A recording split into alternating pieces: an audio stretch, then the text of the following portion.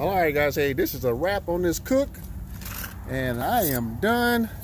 I'm getting ready to flip this last little bit, and then we're finished. Well, I'll be finished for the day. They still got to go in there and serve. Chicken up top that's done. I'm just letting it cook just a little bit more, you know, and then go in and flip these over, and these will be done about, now I'm gonna say about 10 minutes. Well, I'm just gonna get it brown on the skin side, and then go ahead and wrap these up. Let's go ahead and do this thing so we can get done. I love this, how this wrap comes out all the way out, you know, so I ain't gotta reach over the hot coals, you know. Man, it looks good. Yes, it does. Let's see. Oh, don't fall down. Don't fall. Put that back over there. So this is a straight no seasoning, straight smoke. Because what we do with this chicken, you know, we do jerk chicken, Hawaiian. We do some regular barbecue, and I say jerk chicken. Yeah, jerk chicken.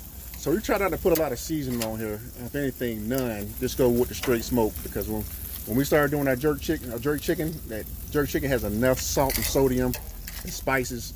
You don't really need to put any seasoning on your chicken, okay? But that's it. Let's put this other rack out.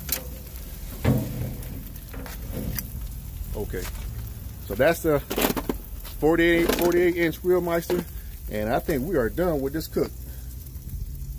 Okay, let's see if we can go all the way in the back. Yeah. And I'm probably using maybe a half a bag, which was a 16-pound Kingsford, to get all this done. And I used some hickory chunks, and that was it. Push all this in. Let's see what we got on here.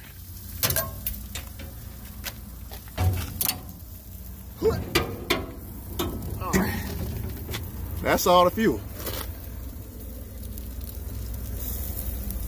So I had it was a 20-pound bag. So I probably used about 10 pounds of fuel of charcoal, and that got me through 80 pounds of chicken. So there you have it, guys. Hey, Grill Miester doing work.